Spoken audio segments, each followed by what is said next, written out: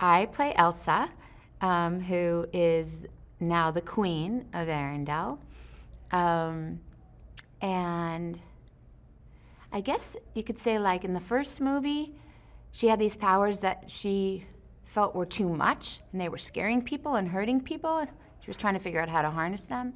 And in this film, she's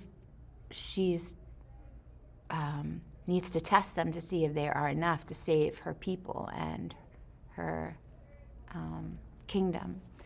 And so she sort of has to step into them even more. And she goes on this incredible journey and this quest with her family to sort of unleash and discover the origins of her powers.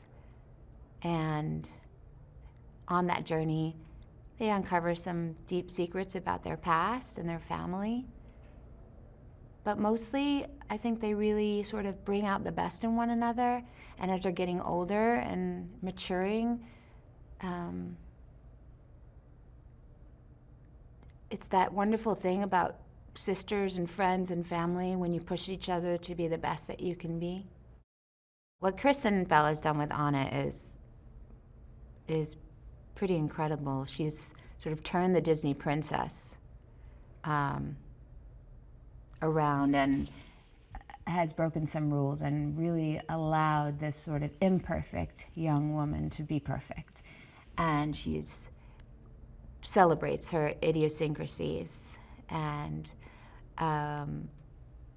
her mistakes, and allows us to see a real, authentic, strong, funny, beautiful character. Into the Unknown is this beautiful song where Elsa's hearing this calling. She doesn't know what it is. It's this weird sort of cooning sound, they call it. And it's kind of haunting her and aggravating her at first because she doesn't understand it. And but she knows something's missing, and she needs to understand why she is who she is. Why does she have these powers? Why is she being called to this? What is her purpose in life? And deep down, she knows she needs to find those answers. So Into the Unknown is her first realization that she can't just sit by in the kingdom. She needs to get out there into the world and get the answers.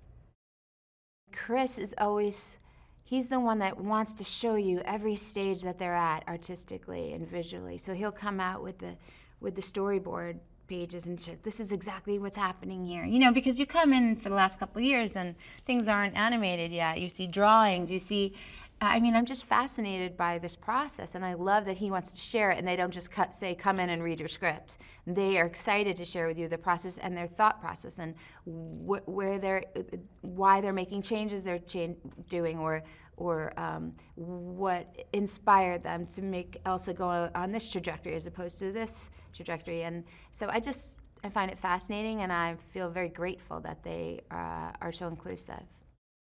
It's a couple of years later, and it's a wonderful way to parallel sort of everyone that's growing up with the movie, because the girls are growing up as well. And the story is deepened and enriched, and I guess their curiosity and their lessons that they're learning are a little bit more challenging, and the choices they have to make in life are a little bit tougher, and there's tons of adventure.